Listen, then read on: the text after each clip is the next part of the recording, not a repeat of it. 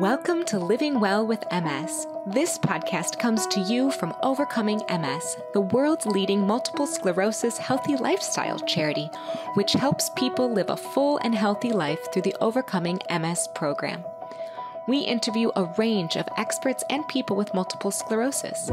Please remember, all opinions expressed are their own. Don't forget to subscribe to Living Well with MS on your favorite podcast platform so you never miss an episode. And now, let's meet our guest. Welcome to the latest edition of the Living Well with MS podcast.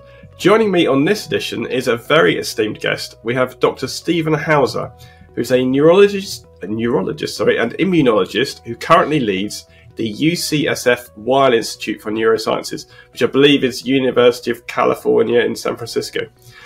It's the largest neurosciences institute in the US. He's Harvard educated, he's studied and treated MS extensively for over his 50-year career. His work was responsible for the development of B-cell therapies for MS, including Ocrevus or Ocrevus. He served the Obama administration as a member of the Presidential Commission for the Study of Bioethical Issues, and he's the author of the new book, The Face Laughs While the Brain Cries. Check out the show notes for links to that. Dr. Hauser is dedicated to understanding MS and translating that understanding into better answers for people. So welcome, Dr. Hauser.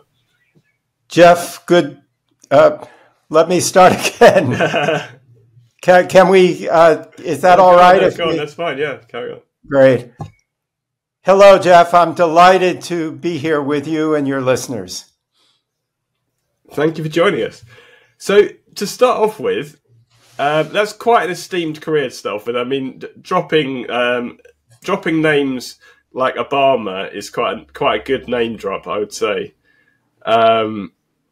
So could you introduce yourself and tell us a bit about yourself, your work, and also your new book? Thank you, Geoff. Delighted to. And thank you for the very kind introduction. As you said, I've been a researcher in the MS field and in autoimmunity for nearly half a century. I've had great good luck as a scientist, a physician, and have spent my career trying to understand the root cause of MS and of other autoimmune diseases, and of course, as a physician, to develop more effective therapies. My memoir is called The Face Laughs While the Brain Cries, as you mentioned. I wrote it because I wanted to share a story about medical discovery and tremendous progress against MS. I think that it's a story about faith in science and how science can improve our lives. It also tells real stories of people with MS, those afflicted before treatments were available and after. And another theme is that medical research is just so very fragile. But above all, I hope that the book will increase a little bit the public's interest and confidence in science, and also will be engaging and fun to read. When I began my career, there were no treatments for MS, and there was also a pessimism that progress would ever be possible. So it's really quite remarkable that today we can turn off the disease in many people, especially those in whom MS is just beginning. And the prospect of lives free from disability is a reality today. This is a magnificent advance, and one that was possible because of the efforts of many hundreds of dedicated people working together across boundaries and borders, but especially patients who trusted us and courageously agreed to participate in the clinical trials that are really the only way to test if the ideas from the laboratory are really on track. Yeah, a lot of people for MS say the mice always get the best drugs. Yes. They're always first, aren't they? I believe you suffered from a number of allergies, eczema, asthma as a child, so other autoimmune conditions. So could you explain what exactly is autoimmunity Because we hear this, that it could all be, I've heard from another doctor that it could all be connected, and there's so many different conditions which you're not catching something, you're not, it's not like COVID or something. Your body is doing something to itself. So what exactly is autoimmunity, and how does it relate to multiple sclerosis and inflammation that we hear about? Well, Geoff, inflammation is caused by an activated or turned on immune system. The immune system is designed to protect us against invading organisms, bacteria, viruses, fungal infections. In autoimmunity, the immune system turns against the body. It turns against itself. And in MS, the immune system attacks the nervous system, myelin and nerve cells. As many listeners know, normally each nerve cell connects with thousands of others through electrical signals and wires. But when the myelin covering is attacked, and it's attacked by the immune system, the nerves can short circuit like frayed power cords. And then over time, connections are lost, nerve cells die, and symptoms of brain disease appear. There are autoimmune diseases against every organ in the body, and these are all caused by a misdirected immune response. So do you think, are they connected? I mean, is it likely if you have one, you'd get another? Is your body hardwired, if you like, to have autoimmunity? I don't know if we're hardwired, but there's no question that some of us are more predisposed than others to allergic and autoimmune disease. Some of this is inherited, and some of this is due to environment. What we do know is that certain people have family members that are at risk for multiple different autoimmune diseases, not only multiple sclerosis, but illnesses like psoriasis, which is very common in people with MS, an autoimmune disease of skin. Thyroid autoimmune disease, also very common in people with MS, and then less often others like diseases of the joint, the autoimmune disease rheumatoid arthritis, or type 1 diabetes, an autoimmune attack on the pancreas. So there are special families where autoimmune diseases occur commonly.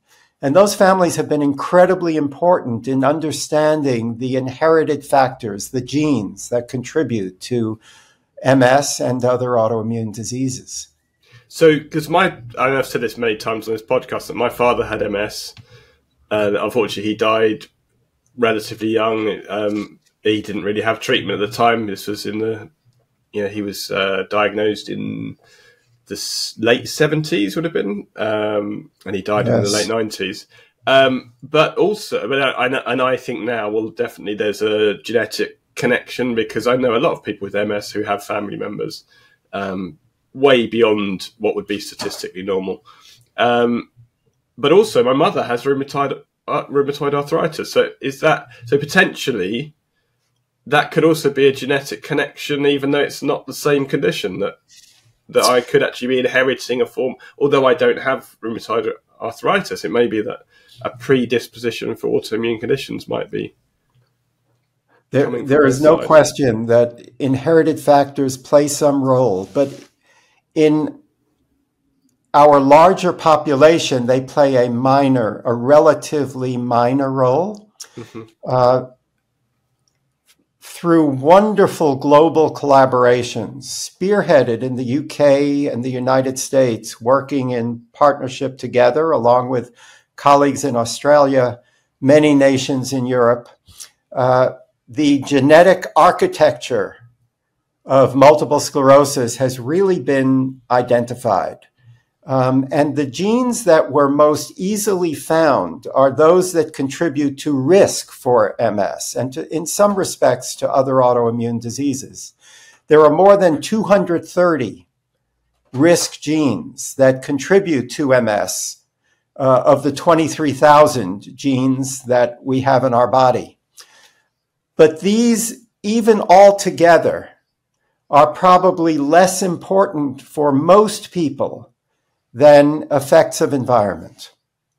Okay. So just to change tack a little bit, in your book you've written, and I hopefully I'll quote this correctly, physicians care for the soul as well as the body, and also you wrote, the purpose of medicine is to treat the person, not the illness. I would say that many people with MS, when they visit their consultants, their neurologists, they would find that it's quite time limited and sometimes lacks personalisation. I wouldn't say it's always the case. It does depend where you are. So certainly in the UK, we're very fortunate that we can have amazing healthcare at no cost, which is brilliant. So I've had very expensive treatments, which I haven't had to pay for.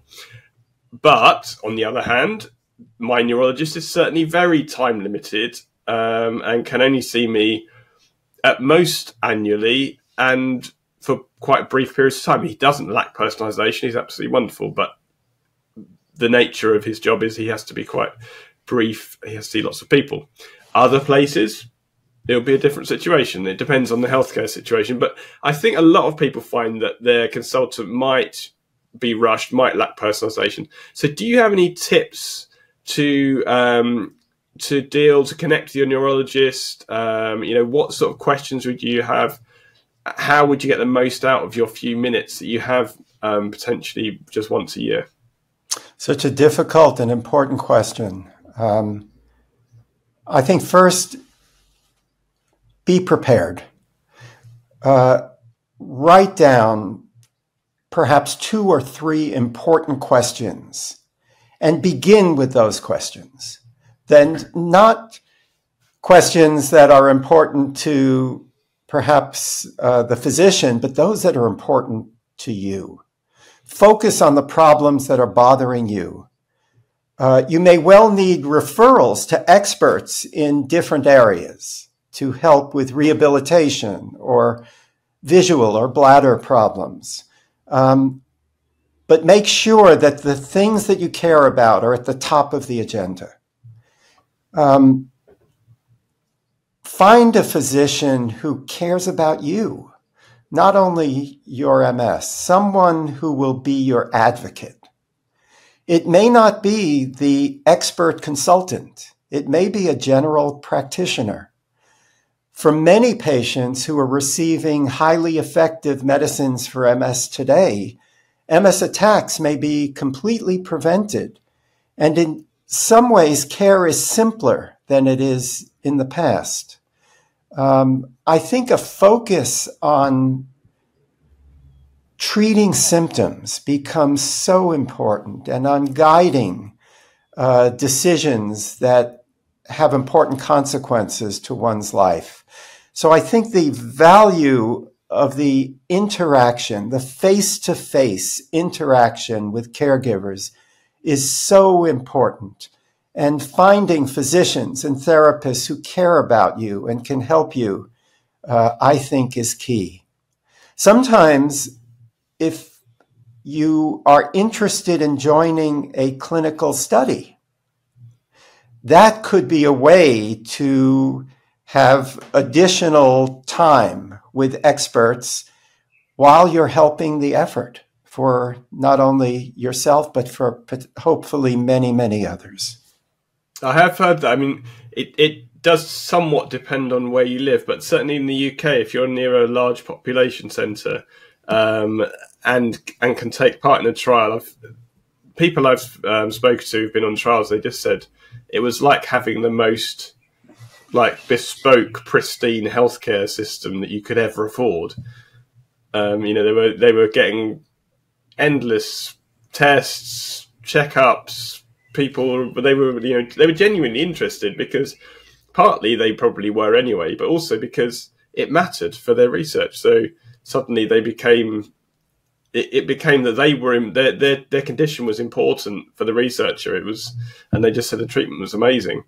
even if you were given the placebo, which they don't know, but they said even if you were just given a placebo, you'll get amazing treatment for the period of time.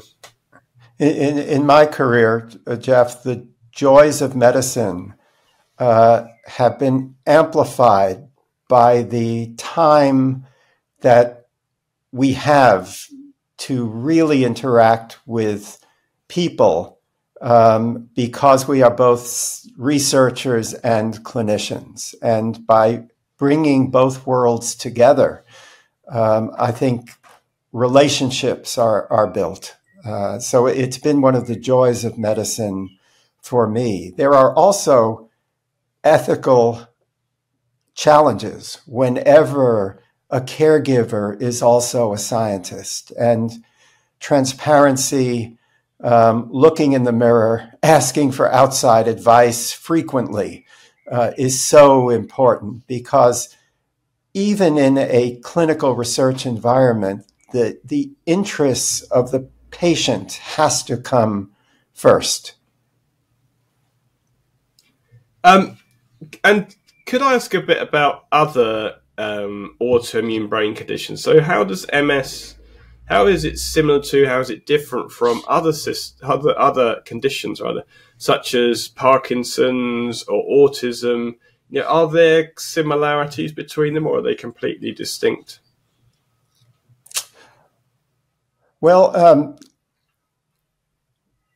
I've thought a lot about this because, as you may know from my book, I was surrounded as a youngster by brain diseases. Autism is present from early childhood. It's a horrible condition for patients and loved ones often, but one gets used to it often in a family circle. Parkinson's begins late in life, also a very difficult time. But MS is different. It strikes just as our lives are beginning to blossom. Teenage years, early adulthood. It also presents uncertainty that many people feel is just as big a problem as the MS itself. Will my MS be disabling or just a nuisance? Should I change my career plans? What about my marriage plans? Should I tell my folks? What about my boyfriend? How should I think about my future? For all these reasons, I think MS can be a particularly cruel and unfair disease. I mean, although I would say, because I know a number of people with Parkinson's, and I think there's been huge leaps forward in terms of treatment for people with MS. Yes. Whereas other conditions like Parkinson's, they do seem to be, I'm sure that they're saying, oh, well, we keep hearing there'll be a breakthrough in 5 years, but they seem to be, they haven't had that breakthrough that we kind of had maybe 10 years ago, where it started to suddenly get lots of things in the pipeline. And now they do seem to, there's a huge range of choices now if you go to your neurologist. I think part of the job actually, if someone who's newly diagnosed, is actually doing a lot of research, because there might be a whole load of treatments they are offered, which, yeah, I do think that with Parkinson's especially does seem to be hopefully they'll get more treatment soon. I think that the wonderful advances against MS are hopefully the beginning of an era that we will see in the near future, where there will be better treatments, repairs, preventions, cures for the billion people each year who develop a brain disease. Hopefully so. Advances like those in MS make government and industry more optimistic that brain diseases can be treated effectively through modern science and proper clinical trials.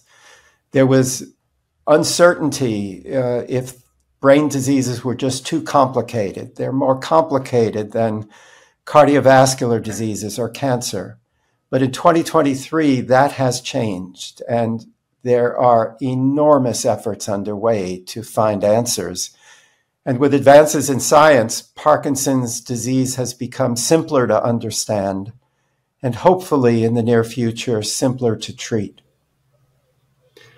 One of the things that's particularly been in the news lately is the role of infection in MS. So they're saying they're almost certain that there's a connection with Epstein-Barr virus. So what is the role of infections? Because we've got an autoimmune condition, right? It's not we don't have something that's directly reacting. It's not necessarily caused by a disease that we have, but is there a role of infection in brain diseases like MS? There is no question that infection is a very important part of understanding the mystery not only of MS, but of all other autoimmune diseases. Autoimmune diseases have almost certainly increased dramatically in modern societies, even though the historical record is difficult to follow. Our societies have also changed dramatically over time. And because of that, we come into contact with viruses and bacteria at different times in our lives and in different ways than we did in the past. When it's working right, our immune system is formed, it's sculpted. We say in immunology terms, the immune system is educated by the bacterial and viral particles that are all around us and in our bodies. And one purpose of this immune education is to remove cells that also react against normal tissues in the body. And just like school, education is most effective early in life. So we think that infection, especially when it's encountered later in life, can trigger a misdirected immune response in MS against myelin and other brain substances. So it could be that our focus on hygiene could set the stage for an increased risk for autoimmune diseases in general, and MS specifically. And there is very strong evidence that one of those factors in MS, as you say, could be a later exposure to Epstein-Barr virus than our immune system ideally intended that to be. So we're actually, by being overly hygienic, especially with children or babies, then actually that in itself is not necessarily a good thing. And maybe when you say, no, don't play in the dirt, that's exactly what your kids should be doing. Is a little bit, I mean, obviously it's a difficult one, isn't it? You need to be hygienic, but also maybe actually playing in the dirt is not a bad thing for kids. Or, they need to pick up a few bugs. I have written about this in the Face Laughs because it in my own experience, played such an important role as I reared my own children, and my focus on hygiene with my oldest child, as many parents do, may have been an incorrect focus that is not necessarily a good thing. It's worth remembering that we're a pretty young species, human beings. We're 7,000 generations or 180,000 years old. And until 10,000 years ago, we were living in hunter-gatherer groups of no more than 10 or 20 people, sharing the germs of very few people who were often related to us. And then about 10,000 years ago, came animal husbandry and farming, and now some people could feed others. in larger numbers, and then came cities and giant cities and technology. And we are now living in a very different kind of environment than our immune system had developed expecting. So modern society may in some respects be responsible for the increase in several autoimmune diseases that we've seen, including MS. So you mentioned you've written a book. So would it be possible for you to read a short passage from your book? Absolutely. I'd be delighted to, Geoff. Maybe as a prelude, I tell the story in the book about the development of treatment targeting a very minor cell in the immune system called a B cell. This is a cell that can make a chemical bullet called an antibody, but can also direct other immune cells to turn on or to turn off. And the development of treatments that would target this cell, this B cell, was really a paradigm shift for the field.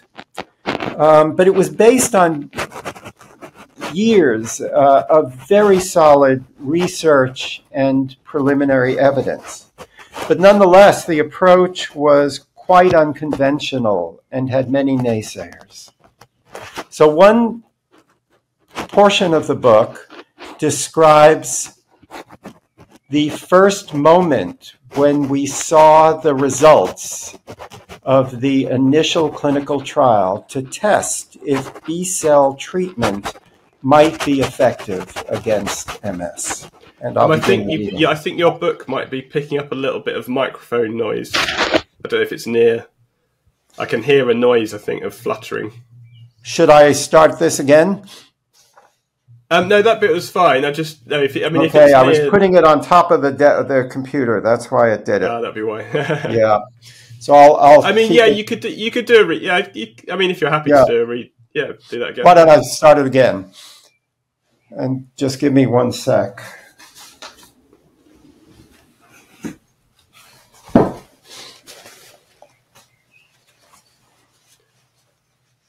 It's allergy season in San Francisco.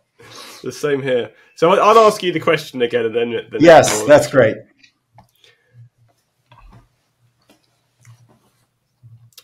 So we've mentioned that you've got a new book out. Would it be possible for you to read us a short passage from your book? I'd be delighted to, and might begin by describing the context of this section. The development of treatment targeting an unusual type of white blood cell, a B cell, would be a paradigm shift for the field of MS research and care. B cells are a type of lymphocyte, a white blood cell, that can make chemical bullets called antibodies and can also direct other cells of the immune system to turn on or turn off. So the idea that B cells might be involved in MS was quite unconventional, but it was based on years of research and very solid evidence. But it was still going against the grain of the field and had many naysayers. So in this section, I'll describe what happened on an August afternoon in 2006 when we opened or unblinded the results of the first preliminary clinical study to see if killing B cells in the bloodstream could have any effect on multiple sclerosis. This was the moment that changed everything. Today, we would unblind the results of our first study treating MS with a B-cell antibody we'd see if the treatment worked. It was a miracle that we made it this far. The cards were stacked against us. Most everyone, including the federal government, were convinced that T lymphocytes, not B lymphocytes, were the villains in MS. B cells were the good guys, they said. Kill them off with your treatment and you'll make MS worse. That's what happens in mice. If our treatment does the same to people, we could hurt them. So needless to say, when we unblinded the trial on that late August afternoon, the stakes were high. And when we opened the folder containing the results, what we saw was extraordinary. There was a nearly complete and almost immediate elimination of inflammation in our treated patients. And improvement was already evident on the first MRI scan taken just 4 weeks after treatment as a precautionary safety measure, added to be sure that by removing B cells, we did not make MS worse. By the next MRI, 8 weeks later, MRI activity was reduced by more than 90%, a positive effect that was sustained throughout the duration of the study. There were also big reductions in new MS attacks, which was amazing because the study was so small. But most stunning was the rapid onset of action. Because the benefit appeared almost immediately, it could not have been due to a reduction in disease-causing antibodies, as this would have taken much longer to occur. The only reasonable explanation was that the B cells themselves were at the heart of MS.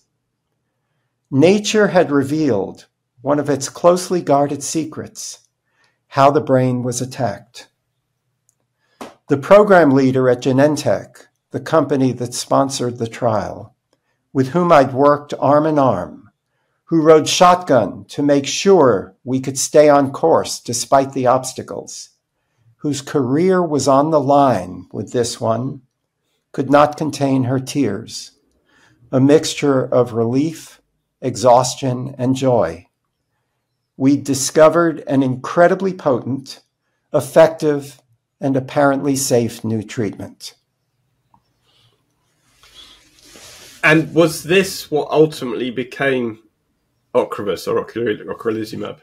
Yes, so this was with an earlier drug called rituximab. Mm-hmm. And we then went forward to develop a more modern drug with more favorable, attractive characteristics called ocrelizumab or Ocrevus, and subsequently another called ofatumumab that has been recently, several years now, in general use. And how is that process? How do you go about developing the drugs? You've identified the target, and then how do you actually look into developing a drug to target the B cells that are causing the problem? Well, it was very fortunate that the discoveries were made at the time when the biotechnology industry was at its birth. And it was extraordinarily lucky that the first monoclonal antibody therapy that was ever approved by the FDA, by the Federal Food and Drug Administration in the United States, was a treatment that killed malignant B cells in patients with B cell cancers, a disease called lymphoma. So there was a ready-made drug for us to try. And there were so many aspects of the story that were unexpected. That was why I called it a miracle. One of the parts of the miracle was that the drug happened to have been developed by my college roommate. And it was our friendship that helped us at critical times get through many points along the journey where this could have stopped. We had wanted to test rituximab while we were developing the better drugs, but for numerous reasons that would not prove feasible. And I still am disappointed that we were never able to fully develop rituximab as an approved treatment for MS, because it is clearly quite effective. And where does it go next? So is there more, and what's next in B cell research in MS?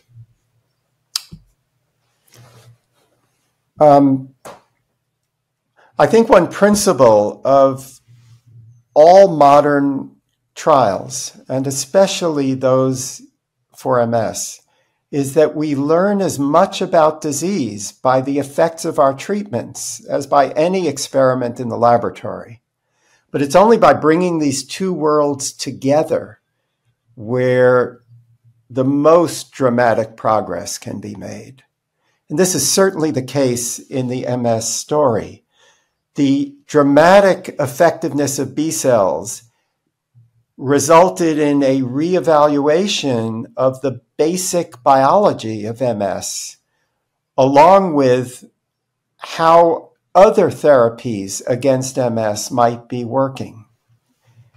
And with this new focus on B cells as a critical player in the MS disease cascade, it now became clear that B cells that were hiding in protected areas just outside of the brain, in an area called the meninges, and around blood vessels in the brain, that these B cells were there and were resistant to probably all of our treatments because they couldn't reach the B cells in these areas, and that they were making chemicals and communicating with other immune cells in a way that was driving slow degeneration of cells of the nervous system, myelin, and nerve cells, and causing neurodegeneration and causing progression. So there is now a very sharp focus on developing therapies that will eliminate these residual B cells that are hiding in and near the brain and that are driving progressive MS. So I am extremely optimistic that current trials focused on remediating progression, alleviating progression, are going to be successful. And perhaps the treatments are in two areas. The first are to treat more aggressively at the beginning of MS, before these B cells and other cells move into the nervous system where they are resistant to treatment. So if we treat at the dawn of disease more effectively, can we cure the disease? And second, for people who already have had MS for a number of years, there are treatments now in therapeutic trials that we hope can eliminate those B cells that are residing in the nervous system and that current treatments cannot reach. I think we're moving towards a point in MS care where we will treat very aggressively at the beginning of the disease in patients who wish to have this sort of treatment. Treatments with highly effective therapies like B-cell therapies, like alemtuzumab, like natalizumab or Tysabri, and that after induction of a remission, we will then either maintain with a less aggressive treatment or stop treatment and monitor and develop biomarkers that will tell us if and when retreatment is necessary. So I think we're moving to a whole new concept of how to treat MS and other autoimmune diseases that is a little bit like cancer therapies, where we will induce a complete remission and then maintain and monitor that remission. And when we can declare victory is the great question. When is there a cure, and what do we mean by a cure? In some forms of B-cell cancer, for example, and cancer is not multiple sclerosis, but in B-cell cancer, if all evidence of the disease is gone for 3 years, then the lifetime risk of it ever recurring is less than 1%. That could be the kind of goal that we could have for people with MS. That would be fantastic. It's very optimistic what you're saying as well. I think that's gives a lot of people hope. Just to change track, so Overcoming MS is a program which is largely lifestyle modification. It does include disease modifying therapy where appropriate. So we're not an anti-disease modifying therapy approach at all. But it also encourages lifestyle changes. So looking at diet, exercise, mindfulness alongside disease modifying therapies. So what would be, I mean, firstly, do you think lifestyle has a factor with the course of MS? And secondly, would you have any tips for lifestyle modifications for people who have MS? Lifestyle is so important for all of us. And I think especially for people with overactive immune systems and people with MS. A healthy lifestyle is key. It can have a huge effect. A regular balanced diet, adequate sleep is as important as anything else. Our immune system changes dramatically when our sleep is too short or interrupted. I'm a big believer in exercise and in doing things that you love to do. Find the path that makes you optimistic and self-confident despite having MS. These can have huge advantages to people. I don't believe in focusing so much on all of these things that you withdraw from life and aspiring to make big accomplishments in the world. But being in tune with your body and your needs and being as healthy as you can is enormously helpful. That is fantastic advice. And I think, firstly, I would encourage everyone to check out the show notes, and there'll be links in there to The Face Laughs While the Brain Cries, because I have seen an edition of that, and it is, as you say, it's an entertaining book as well as an educational book. So it's not a boring read, but you'll learn a lot of information while having an enjoyable read as well.